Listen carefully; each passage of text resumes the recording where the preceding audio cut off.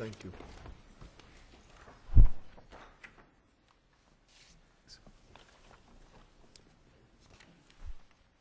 Good morning, Ms. Eisenberg. Good morning, Your Honors. Beth Eisenberg for Anthony Martin. When this case, by way of extraordinary interlocutory petition, was reserved and reported to this court in the fall of 2006, the governing, protocol for obtaining, reviewing, and introducing privileged records in evidence was the Bishop Fuller Protocol. And just briefly, by way of background before getting to the merits, shortly before the defendant's brief was due, this court issued its decision in Commonwealth v. Dwyer, which replaced the five-part Bishop Fuller Protocol with a design, the thrust of which recognizes and seeks to balance the defendant's constitutional rights, the record subject's expectation of privacy and privileged communications, and the public's interest, as the court said, in expeditious prosecution of criminal matters. Now, the defendant briefed claims of errors by the trial court judge in her determination of whether the Department of Social Services records contained privileged communications pursuant to Bishop Step 1, and if so, whether those records were nonetheless relevant to the defendant's case and ought to be turned over to the defense counsel under Bishop Step 2. And it strikes me that what we need is a practical solution Exactly. to this case, which falls in the middle of two different protocols. Yes, So I think that's right. And much of that has fallen away in the wake of the Dwyer decision is moot. So what we suggest this morning, or what I suggest this morning, is that what remains viable appellate issues for this court today are two questions. Number one, if we accept that the DSS records, which the judge reviewed, are presumptively privileged, and we've argued that we do, defense counsel told the judge in a colloquy during the motion hearing that he recognized that there was a privilege for communications to social workers who are employed by the Department of Social Services. I think we can all agree on that. Yeah. Well, look, there's a lot of things that you both agree on here, I think. Now, the judge may not have agreed, but do both parties agree that a relevancy determination needs to be made? Well, You want to go to stage 4, right? I argue that we're at stage 4. What difference does it make if you go back to stage 2, to you? As a practical... How are you harmed? Well, as a practical matter, wouldn't we land in the... If the thrust of the decision is to get things moving, wouldn't we ultimately land in the same place, which Well, is... maybe yes, maybe no, but I mean, do we have to sort of split hairs? I mean, so you go back to stage 2? Well, I think there are reasons not to do that. I mean, I think there are good reasons not to do that, and I will address those. Sure. I think that with respect to the Commonwealth's position on going back to stage 1, I think they suggested, I think that should be rejected for 3 reasons. First of all, the fact that there may be more than one putative privilege holder that's included or referenced in the records doesn't automatically require that they be notified of the hearing. The question of notice, I think, to the particular privilege holder should be driven by the defendant's request as to that putative privilege holder and his showing of relevance and admissibility and necessity and specificity under Lampron as to the records of that putative privilege holder, and not... So what do we do? I mean, it strikes me that, as I understand this, you filed a motion for the summonses pursuant to Lampron, Right. appropriately so, and a Right. very lengthy and detailed affidavit which seems to support the issuance of the summons under Lampron. Presumably, the summonses were then issued by the court, so to a certain extent the court has made the Lampron decision, at Yes. least as it then presented itself. Yes. And we haven't changed Lampron in Right. Dwyer. But the one thing that hasn't happened is that persons whose privileged or confidential information might be in those materials haven't been notified and had an opportunity to come in and say, no, those are my materials, they are not relevant, and there's a really good reason why they shouldn't be disclosed. How do we deal with that? Well, I think the first thing you look at is whether or not those individuals are the people that the defense attorney is looking to review the records, to get a chance to look at the records for, to see whether or not there's information there that's going to be. But haven't we said in the Dwyer Protocol that the third party should at least get notice of these hearings? Yes, but if it were every third, I mean, it's a question of what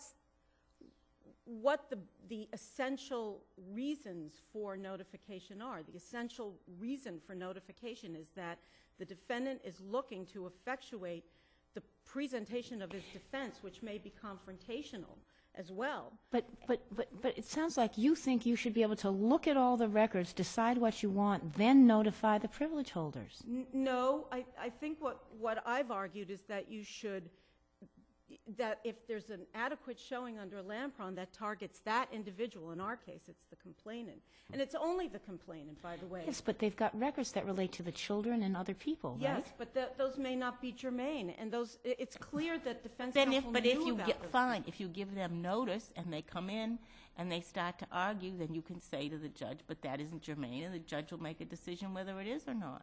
It seems to me if that were how the court decided to handle this problem, no one would ever escape from stage one, because every time you looked at the records and you found reference to an additional individual whose confidentiality or even putative privilege may be raised, you're triggered back to the judge for notification to that person, regardless of whether that's... Okay, so you're suggesting that, in other words, if there are interviews of the children in this DSS material, that they wouldn't be germane and they shouldn't be turned over. They would be turned over, but they wouldn't be used. Exactly. I'm suggesting that if they are used, or if defense counsel intends to use them... No, Ms. Eisenberg, though, the privilege is, I mean, it's the turning them over that's the problem. It's not, I mean, the using is a problem. It's a worse problem. But the turning over by itself is a problem. You want to delay the notice to way down the road, to the fifth stage, to trial, to way down the road. No, what I say is one must rely on what defense counsel has presented to the court. Ms. Eisenberg, can I just interrupt to say this? There is, I mean, it's an interesting hypothetical conflict between why you need the privilege holder at a relevancy determination, because presumably if it's relevant, Dwyer says produce. I think the advantage of having the privilege holder there is because the privilege holder might be able to say to the judge, Judge, there are a lot of records here that concern me, but there are also a lot of stuff in these records, which, by the way, the defendant hasn't seen at that point, that concern my child or my mother or somebody else. Oh, says the judge, turning to defense counsel, what's the relevance of those? None. Fine, you don't get those. It's not calling in those privilege holders. Now, what happens in the case where the privilege holder who is before the court doesn't alert the judge to the fact that, oh, by the way, there are some records that involve other parties? Well, then, under the Dwyer Protocol, that proceeds, and, you know, presumably you then get the documents, you look at them, and you realize that there are some other privileges, but you're not going to use those. I mean, there is an attempt to balance interests here, but it seems to me that going back to having that determination with the privilege holder, in this case the complainant being able to testify, would in fact advance what we're trying to do under the Dwyer Protocol, wouldn't it? Well, we're not saying pull in every other person whose records may be in the complainant's file. If the judge turns to defense counsel and says, what's the relevance of those individuals, and defense counsel says no. Or defense counsel more likely is going to say, Your Honor, I don't know because I haven't seen them and I'm not waiving my rights. Fine, let's get the privilege holders in. Right, and it seems to me that it's since time immemorial, it's always been the case that when privileged records come in and there's been an order fashioned allowing the defense attorney to see the records, this kind of situation of course, may but that's arise. why in this case it's not going to do any harm to your client. The judge may reach exactly the same determination. I mean, I really have a hard time understanding why you are fighting so hard not to go. I mean, I understand that you run the risk that there's going to be a different determination about relevancy. Seems unlikely to me. I mean, I think my position is not even as sophisticated as that. I mean, my position is, if we concede that defense counsel understands these records to be presumptively privileged, Right. then in his review of those records, should there be anything in those, he's subject to a very stringent protective order. No, I understand that. And the But what is the harm of saying, before they get turned over, in an abundance of caution, because these are privileged records, presumptively privileged, in an abundance of caution, we're going to get the presumptive holder of the privilege in to tell the judge whatever he or she wants to tell the judge. I don't know if the complainant is a he or she. I think the only downside, and it's considerable, is how often one is going to end up returning. No, the issue only arises now because you were caught, as were some other people, as we changed the protocol. This is not going to be a problem in the future. If in the future the privilege holder, the presumptive privilege holder comes in this case the complainant, and says absolutely nothing about anybody else's records in there, then I agree with you, it's going to proceed just as it has in the past.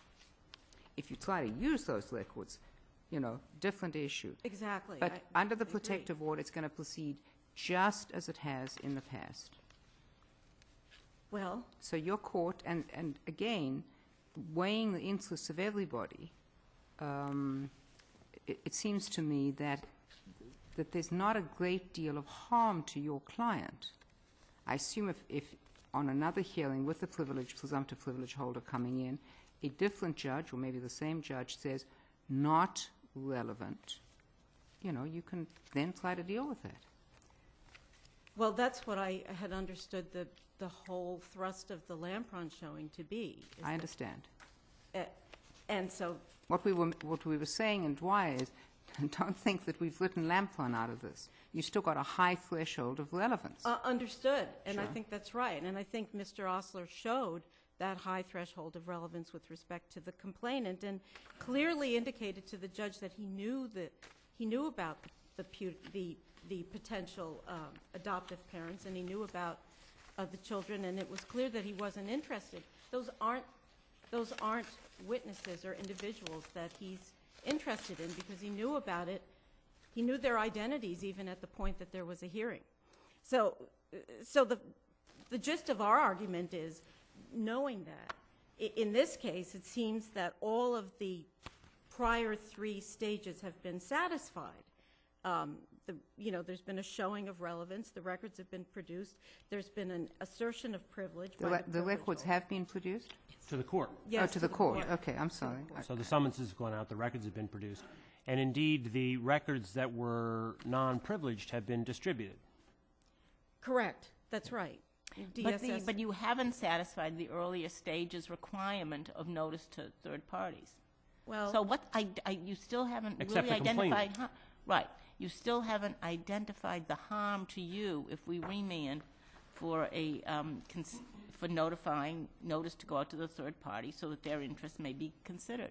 I think the only harm that I can see is, the additional expenditure of time in going back to that stage. I didn't understand my role as to demonstrate harm. I think that what I've demonstrated in the brief, or what I attempted to demonstrate in the brief, isn't that there's any greater harm other than the time that's involved.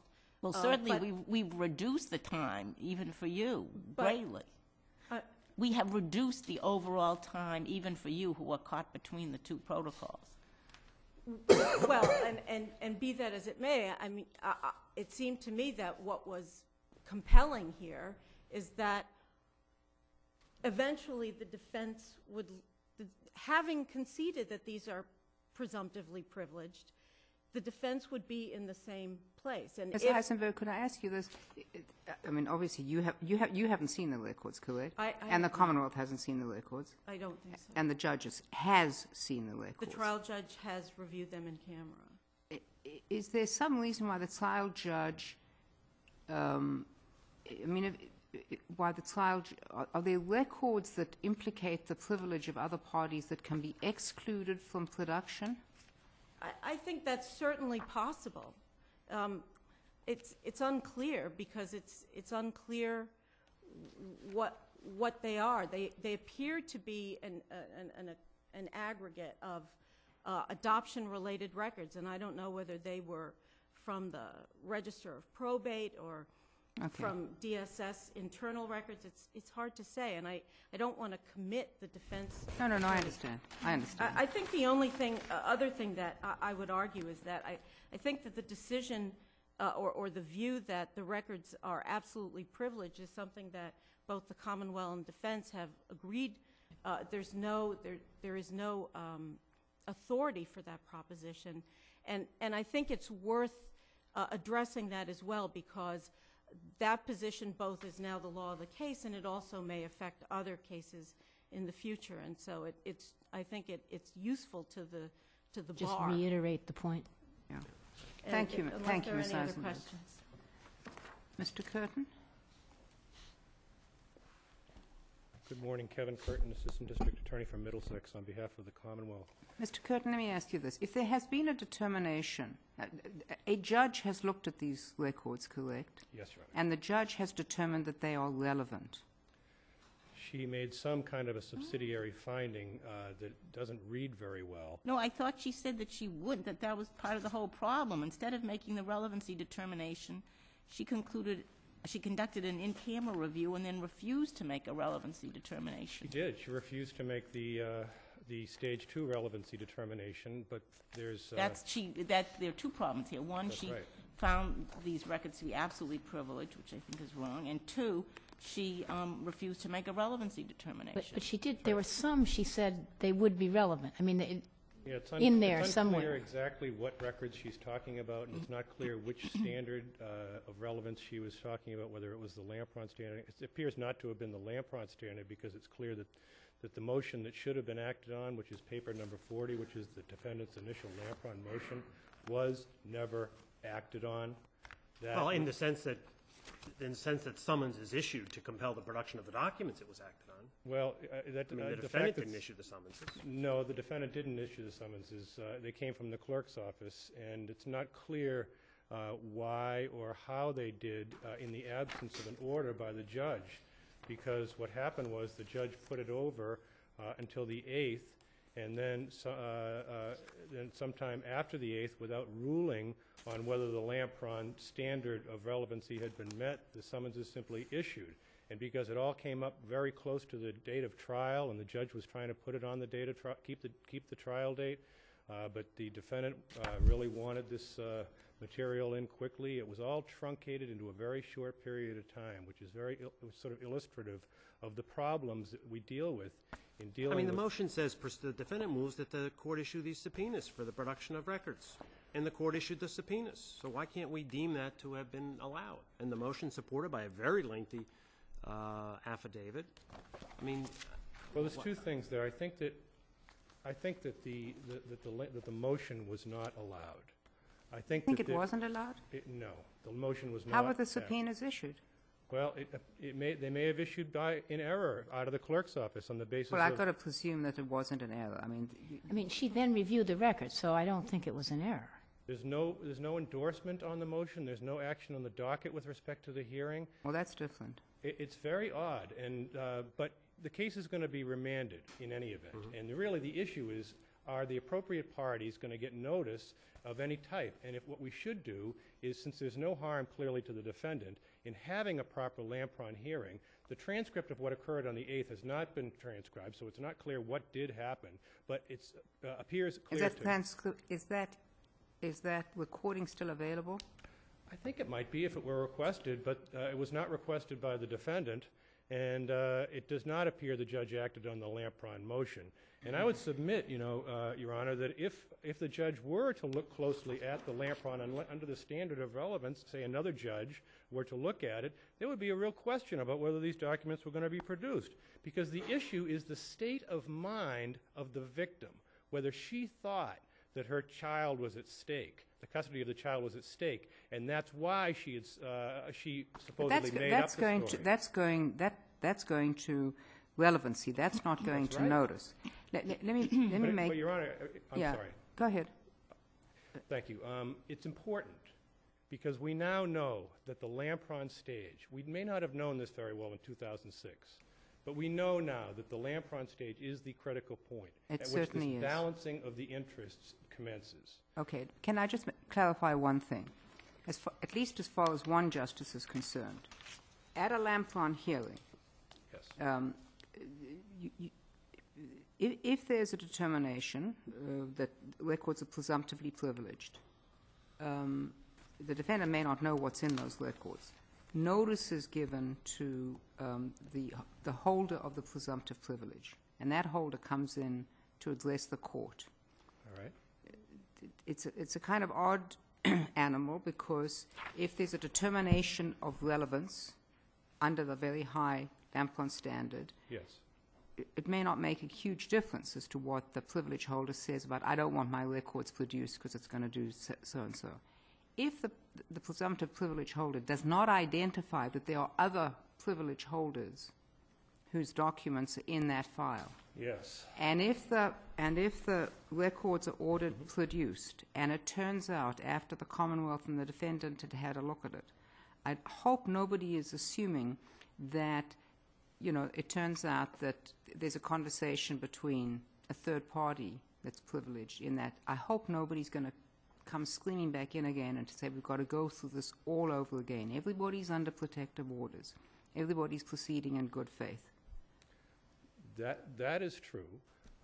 So that it may be in these circumstances, unusual circumstances, that notice has to be given to more than one presumptive privilege holder, just because we now know. But it is not going to be the case in the future that if it turns out there's a stray document or even 100 stray I documents. think you're right. This is a Okay. chance to get it right. Well, This is ordinarily, you won't have the judge reading the records. Correct. No. Here, the cart was put before the horse for some reason. Correct. And And that's this a good won't happen reason. usually. That's a good reason to for the designation let of me just presumptively say privileged to be broadened, because This judges aren't this gonna may have be that. a chance to get it right in this case, but there should not be a conclusion that once the presumptive privilege holder has come in, the judge has heard that person. If the privilege holder wants to come in, the privilege holder is not required to come in. The Yes. judge has made a Lampron determination of relevancy. That's it. Then counsel are under very stringent protective orders, and That's nobody right. comes running back in again and saying, oh, by the way, there was somebody else's privileged record. Well, Yeah. that's the importance of the hearing. That's the importance at the I at the understand, but critical I'm stage trying of the and that's why people who may not be, the victim in the case, persons who may turn out to have interests against dissemination, such as the foster parents who participate with DSS in placement of children who've been neglected or abused, they have rights too. And the judge was Nobody's deeply... suggesting they don't have rights. I know Nobody's that. suggesting they don't have rights. I'm talking about if they're in the production of the records, once these presumptively privileged records have been produced, and it turns out that there's yet another party, and there are privileged communications. Don't forget that mere reference to I'm going to call a fourth and fifth party Right. may not make them privileged. But let's assume there is a genuinely privileged communication. Yes. That is not an opportunity for everybody to go back and say we've got to redo the Lampron hearing because the fourth and fifth party weren't right. given notice. And I think the court has previously stated that failure to appear, say, at a Lampron hearing doesn't constitute a waiver of any Oh, privilege. of course not. And so we're protected So, that way. so failure not to receive notice doesn't either. So let's go back to Dwyer. What does Dwyer require at this?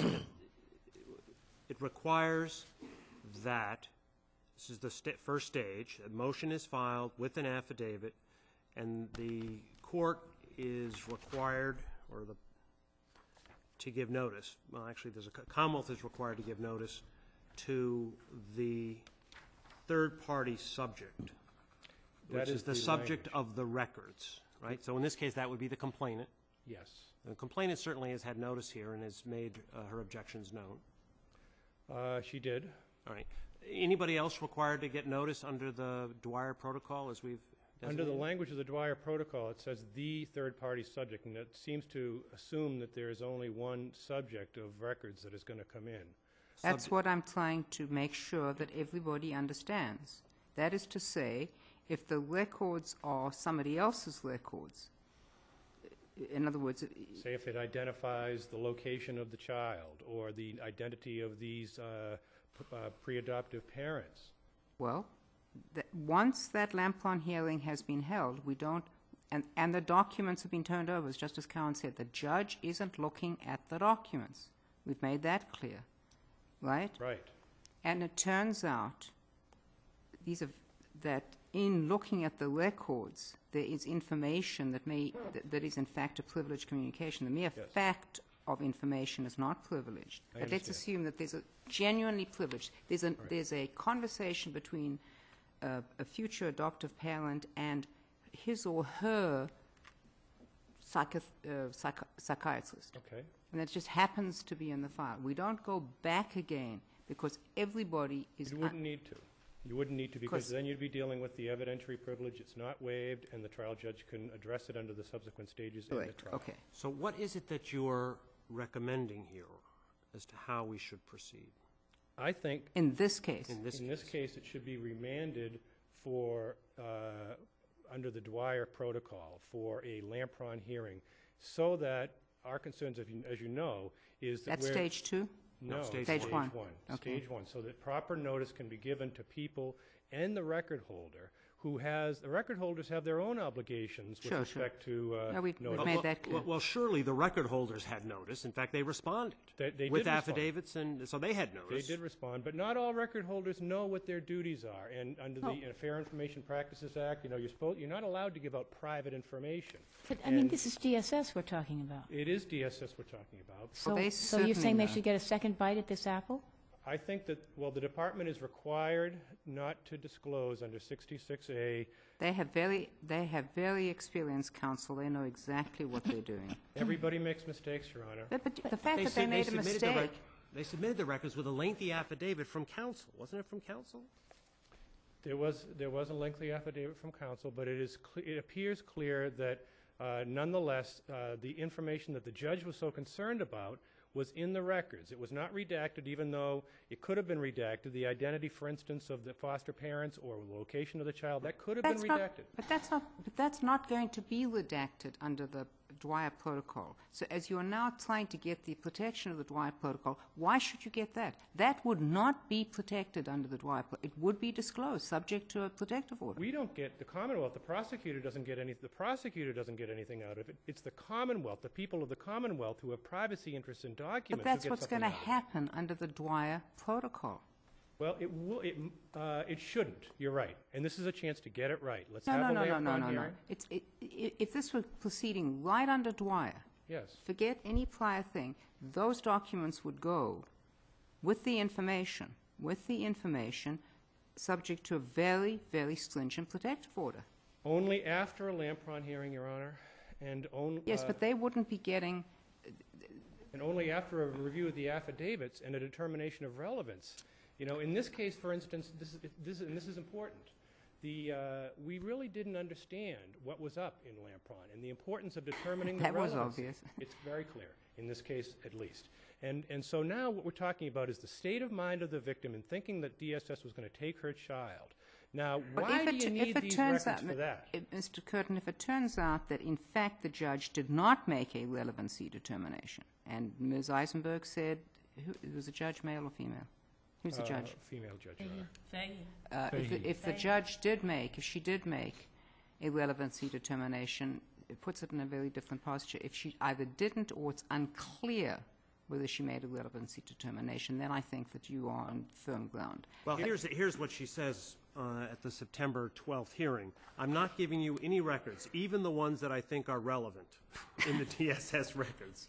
I'm not giving them to you. Okay, so she's after her in-camera review.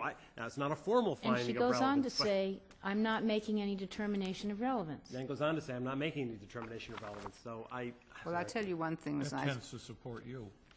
It does tend to support you cannot hand over under the Dwyer Protocol, or I would say under Lampron, you cannot hand over any records presumptively privileged of third parties unless they are relevant, and the sophisticated. That's the importance of the Lampron hearing, to weed out. Absolutely. I mean, Lampron is very important, but isn't once you establish Lampron, isn't Dwyer essentially Stockhammer, just dressed up in a little bit of a new suit of clothes? Well, we've gotten rid of the Fuller standard of relevance. Correct. So, I mean, you got the Lampron standard of relevance, And then everything's protected. and then, you know, I think that's right. it goes. And the subject judge to a don't- very strict protective order and the right of the privileged parties To to be heard. comment, to be heard. That's And right. that's about it, and that's Stockhammer with a few refinements. Don't And there's forget, nothing wrong with that. don't There forget, wasn't anything wrong with that. Mr. Curtin, don't forget, in the future, the judge is not going to have looked at the records. Yes. Okay? So this case, so getting it right, this case is sui generis. Or there may be a little category of cases. Absolutely. And so we will look very carefully at it. And as Justice Cordy suggested at the middle, slice this baby, probably Solomonically. It's an opportunity. Thank you, Mr. In other Curtin. words, both of you will be unhappy.